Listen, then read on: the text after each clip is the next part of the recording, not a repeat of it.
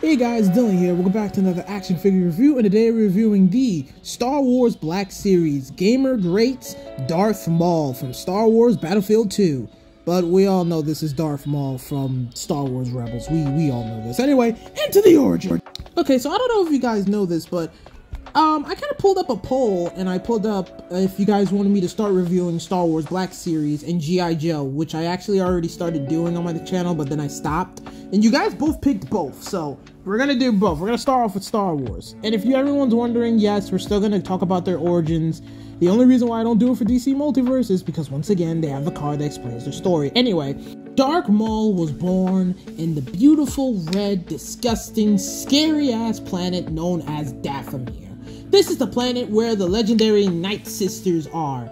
And in this little planet, you basically have the Night Sisters. If you have born a girl, then she becomes a Night Sister. If you're born a boy, then they are just put in the strengthened camps. Basically, the guys on that planet are treated like just straight up soldiers, honestly. And because of this, it is a tradition that all males of Dathomir are actually tattooed at 2 years old. Am I reading that right? Wait, so Darth Maul has his tattoo since he was 2? Damn! What? Huh? That probably was painful. Anyway, even though he was treated like a soldier like the rest of the men of Dathomir, he actually really cared about his mom, and his mom did him. But sadly, because his mom had to become a Night Sister, she disappeared. And this rage and anger somehow was able to manifest into him tapping into the power of the Force. Darth Sidious already sensed this boy's potential, so he basically set up his entire life to be agony and pain. For people who don't know about Star Wars stuff, you got the light side and the dark side. The dark side of the Force is when you embrace your emotions of anger and fear. So, freaking Darth Sidious decided to, control events in the shadows to make Darth Maul's life a living nightmare.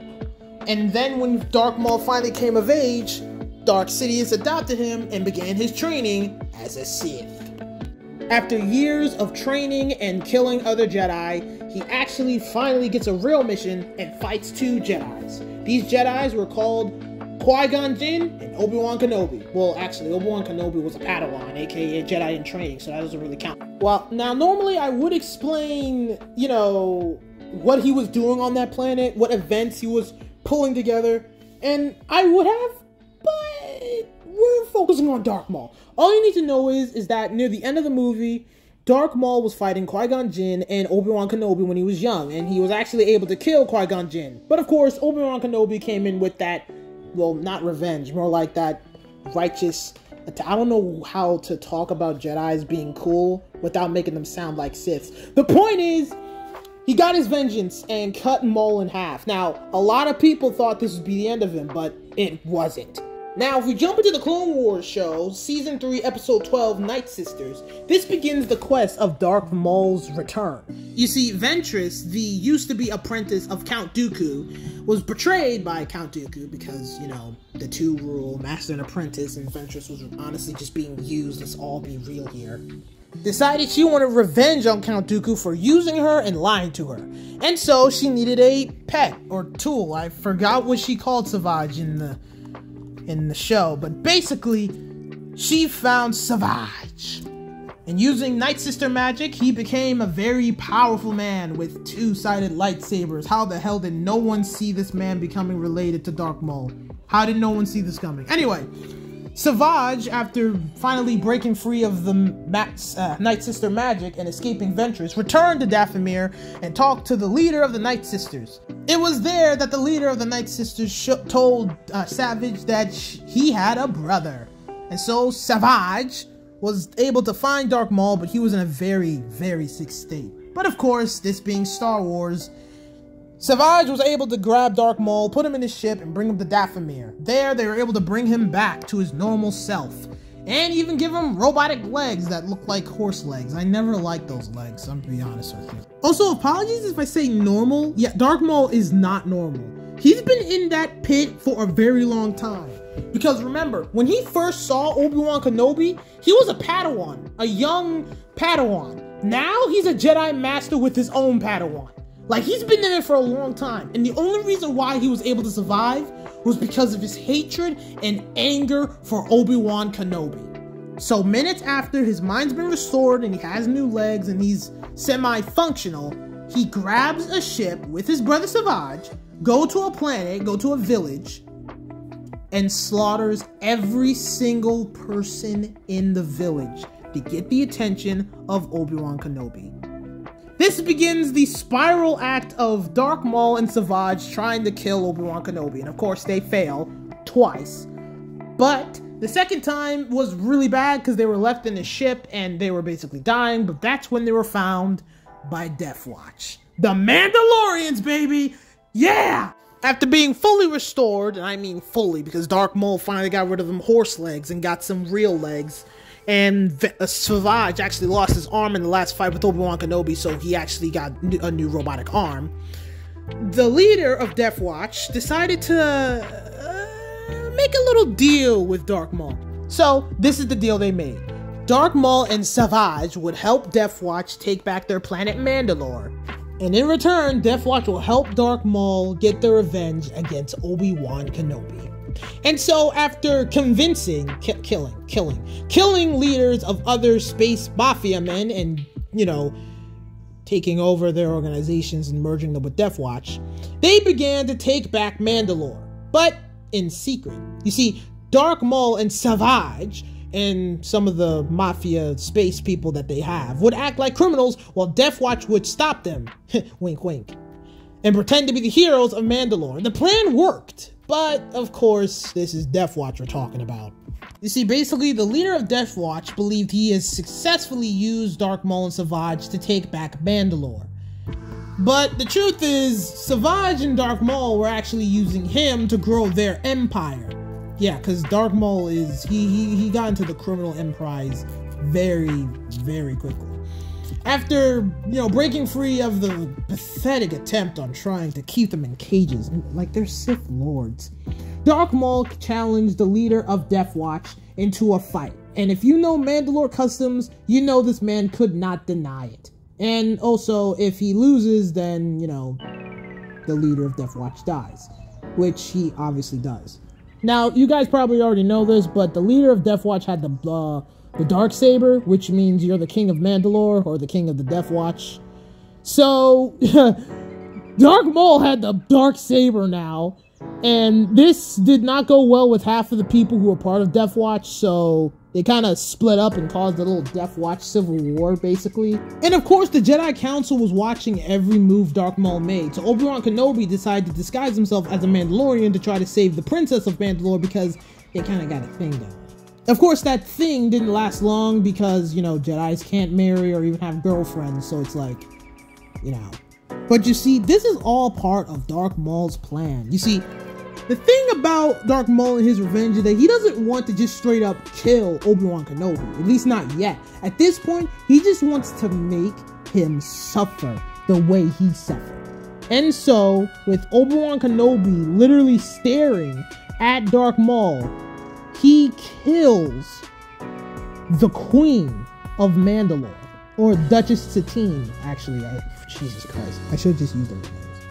Anyway, this was devastating to Obi-Wan Kenobi, and of course he was captured.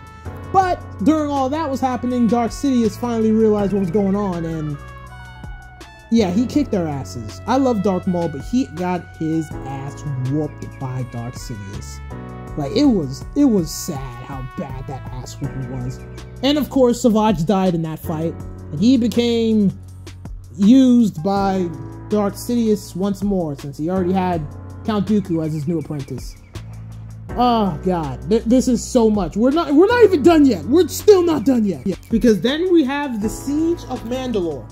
Remember I talked about that Mandalorian Civil War I was talking about? Yeah, well, the actual Death Watch decided to go to the Republic to ask for help. This is big. This is a big deal. And so, of course, the Jedi Council couldn't officially help them. But there lies the beauty of Ahsoka Tano. You see, she wasn't a Jedi at this time. She was just a simple Force user. It's okay if she's sent there, right? God, I love this show sometimes.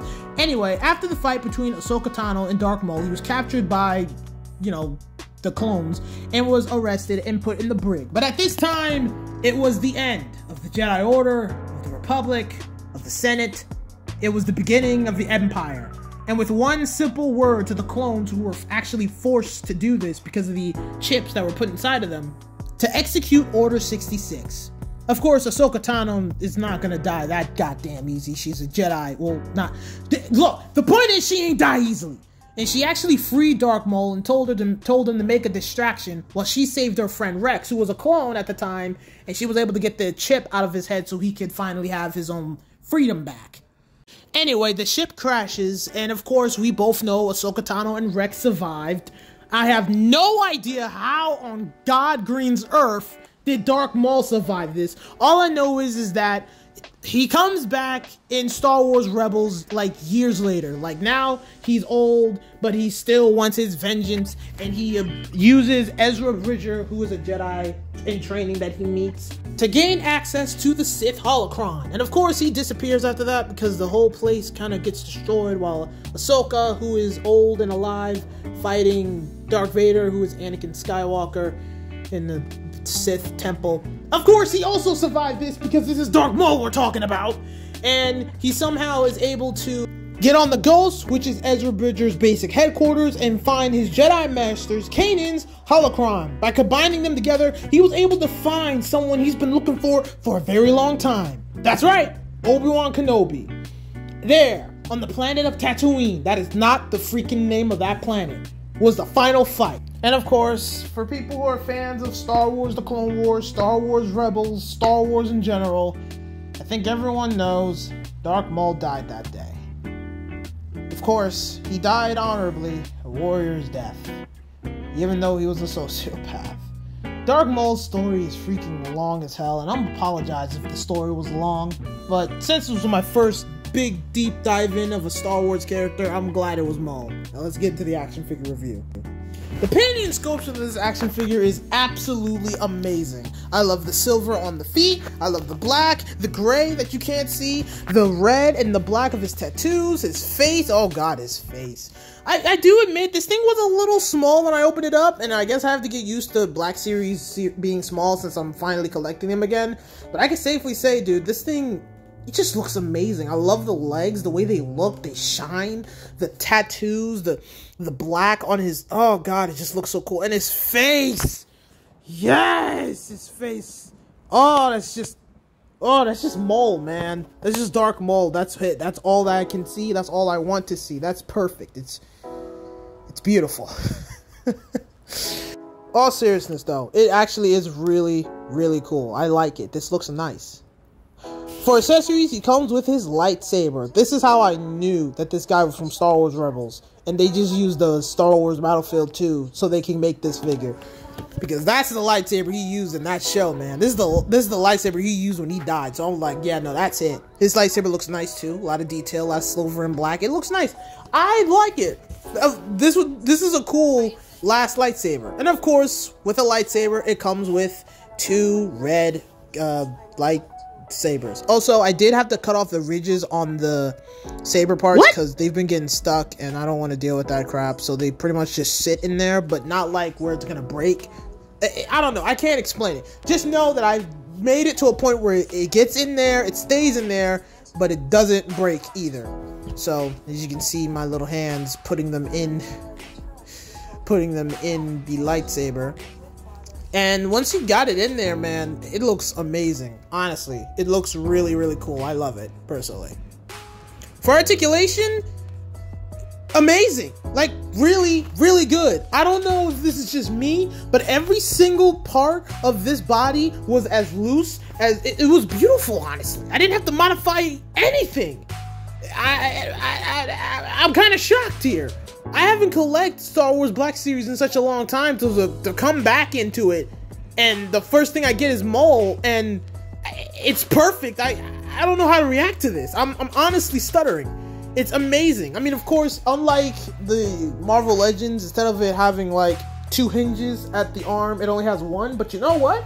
Screw it, because this thing is I can't explain it. It's the articulation of this thing is just really, really, really, really good.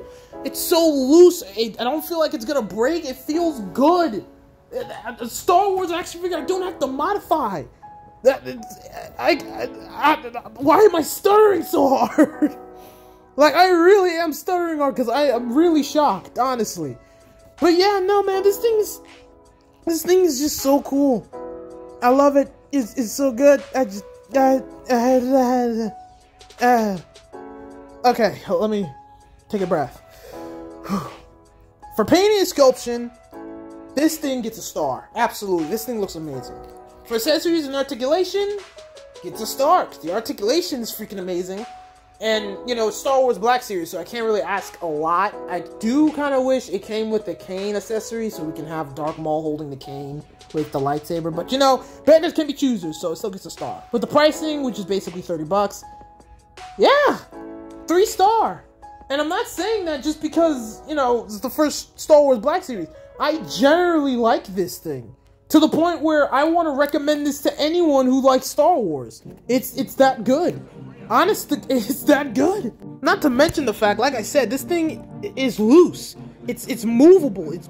I am able to put this thing into stands that I can't do with Marvel Legends and freaking DC Multiverse sometimes. This thing is perfect. I generally like it. I don't know if this thing is new or old, but I highly recommend you this. Like if you just need a Darth Maul for whatever reason, just him, always him, forever him. I highly recommend this action figure. But with that being said, let me calm down because I'm gonna go to sleep. This was a long video. Well, not long, but the other part with the editing was long. That being said, thank you guys for watching. Like this video, give me a like, subscribe. I'll see you guys next time. Next time, we'll be reviewing... What the hell? Is that a fly? That's not a firefly, is it? That was so dumb. I'm sorry.